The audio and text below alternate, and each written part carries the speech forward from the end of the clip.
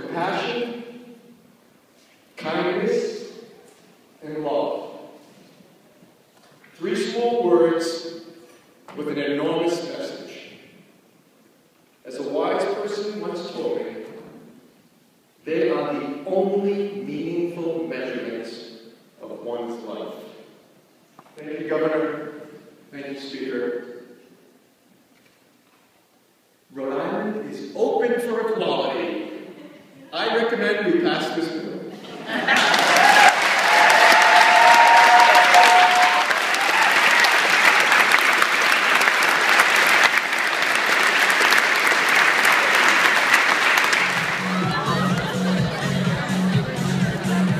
Let's get it going.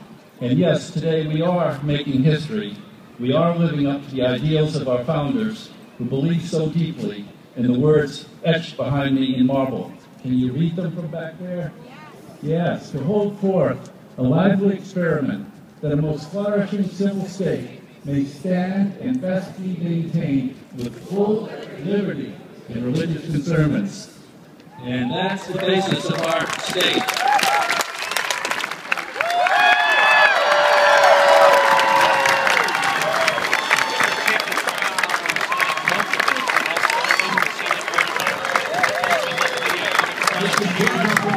We'll now take